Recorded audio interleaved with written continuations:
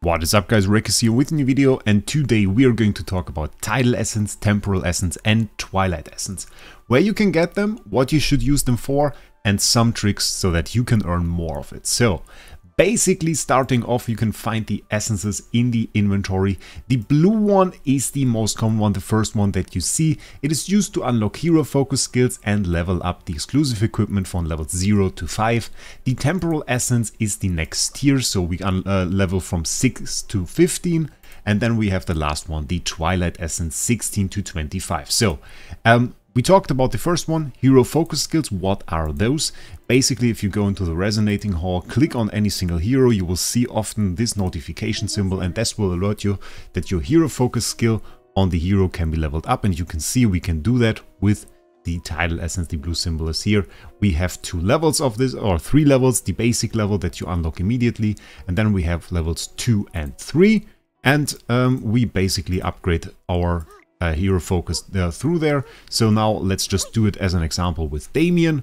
First level up for 10. Now our hero focus is level 2. And then we can upgrade it to level 3. It is not very expensive to upgrade the hero focus. Can be quite easily done. And you only have to do it once. Now our hero focus is maxed. And that is all there is to it. The next one though, and that is unlocked on Mythic Plus, is our exclusive equipment. And the exclusive equipment now gets a bit complicated. We can check that out on Carolina. Her exclusive equipment is called Ice Vortex, and you can see the basic effect here. Snowball Witchery deals more damage and AoE damage reduces magic death. And then we have the long description. When casting Snowball Witchery, Carolina permanently increases the damage of the snowball by 10% up to 7 times. From the third cast of Snowball Witchery, Carolina deals AoE damage to adjacent tiles with newly produced snowballs and reduces magic defense by 15% for 6 seconds. Very nice effect. You immediately unlock it once you reach Mythic Plus. That is the basic effect. You will always have that. If you want to enhance that, you will actually see 3 enhancements of that skill, 1 at +5, 1 at +10 and 1 at +15. This is the same for every single hero, not the same enhancement, but the same structure. So you have those 3 gates that you have to go through. You level up your weapon like this. You can see not only do we gain some basic stats, but once we reach +5, the game actually alerts us, okay, you will then unlock an enhancement to your skill. So the way this basically then works is once you reach +5, which will cost you a total of 150 Tidal Essence, we're not going to do this on this one by the way, you will then have another set of levels from 6 to 10 to unlock the next tier, to unlock this tier. This will cost you Temporal Essence, 75 Temporal Essence. And then the most expensive one is the way from 10 to 200, which will cost you 200 Temporal Essence. That is a ton. That is really a ton. You can see I can't afford to upgrade my Marilee's weapon a bit further, but those enhancements sometimes are very much so worth it. That is different though from hero to hero. Not every single hero has skills that are worth unlocking. For some it can be very huge though. Yesterday I made a video and we looked at Marilee. Marilee gets insane buffs through that. We can enhance her attack buff by quite a ton. Usually it's only 30%. If you get it to level 5, you will gain an extra stack, so it's 35%. And then we gain an extra 50% of all of that on level 10. So that brings it to 52.5%. So that is actually insane. And we even gain another attack boost on +15, so it's very much so worth it to enhance Marilee's weapon to +15. But that can be different for different heroes. Like take for example Cessia. I have her at Supreme Plus. I upgraded her weapon to +5, and I have to say that was probably a mistake.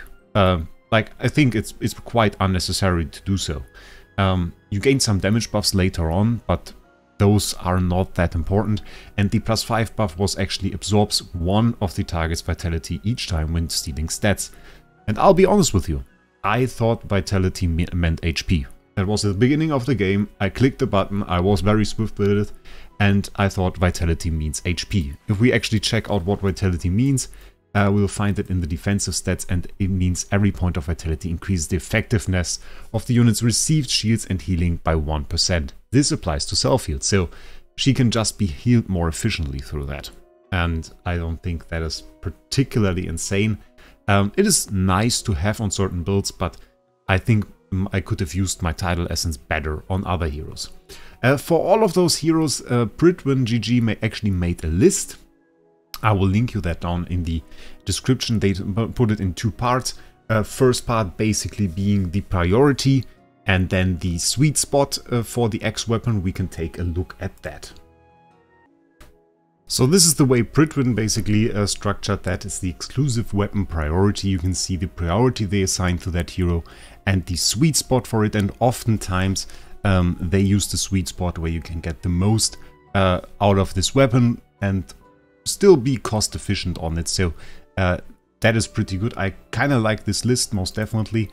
For some things I looked at it, like Rainier, they say very high, 0 and 10. So in my opinion, for example, Rainier has a very great upgrade on 10. I think it's very much so worth it to go for that.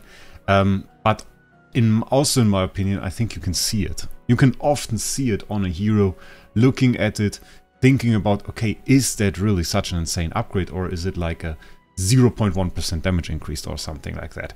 And for some heroes that is really the case. This list though is a nice structure, is a nice help, but it doesn't keep you from taking a look at your heroes and actually checking out what's happening there. You still will find this down in the description, and I hope it will be a help for you, because I think it is very nicely structured and gives a great idea about what you can actually do with those Tidal Essences and Temporal Essence and Twilight Essence, and if that is actually worth it. Actually, you can also see X16 to plus 25, no new passive. What they meant by that, plus 15 you saw was the last upgrade to the passive that you got. Afterwards, only stats that we get. So what I want to answer now though, one little look at what my preferred X weapons are, which ones I really like. Starting off, we have Vala.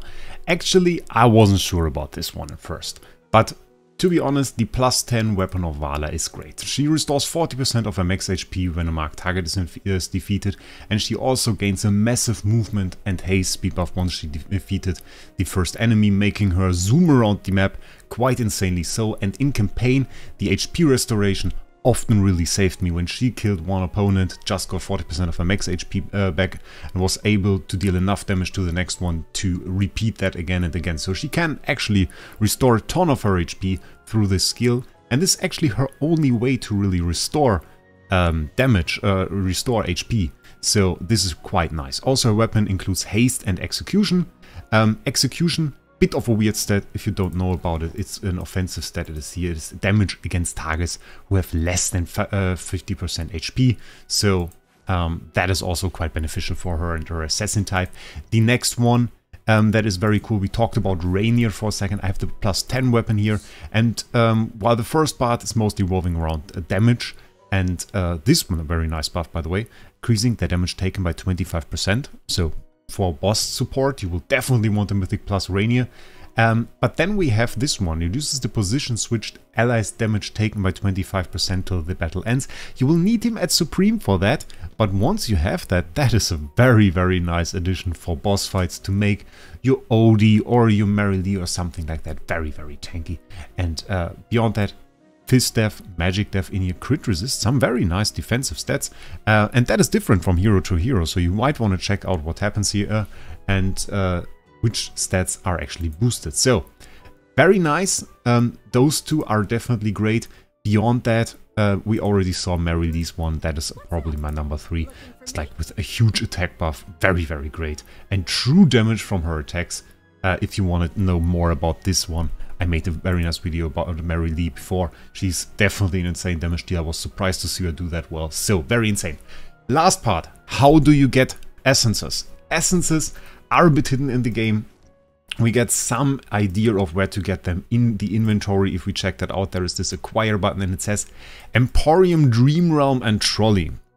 Well, that is not the entire thing. We'll still check this out. The Emporium, I can buy them in the guild store for gems. It's a daily thing. You can buy 40 daily in here.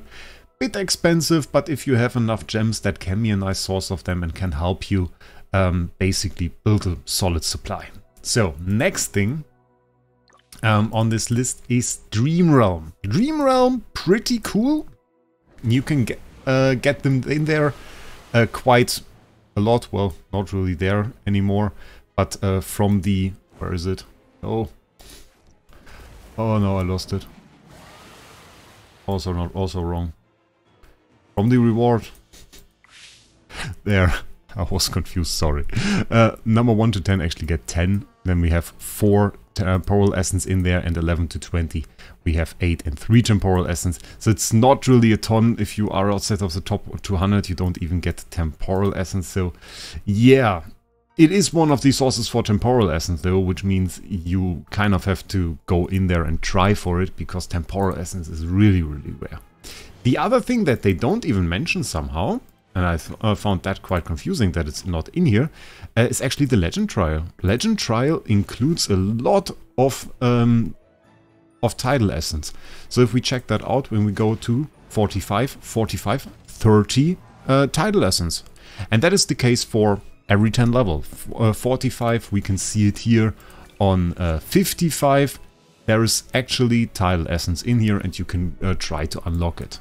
One little tip, if you want to go further in the Tower of Light, just as a side note, it will really help to level up your heroes, which sounds like a very basic tip, but actually, as you can see, my heroes are level 140, 140, 140 and 150, and I can actually improve the levels on my heroes right now, because my Hand of Resonance includes 4 slots with level 150. So what I do is I basically move my Lightbearer heroes now in here, the ones that I want to use, and now I basically, who else do I want to use?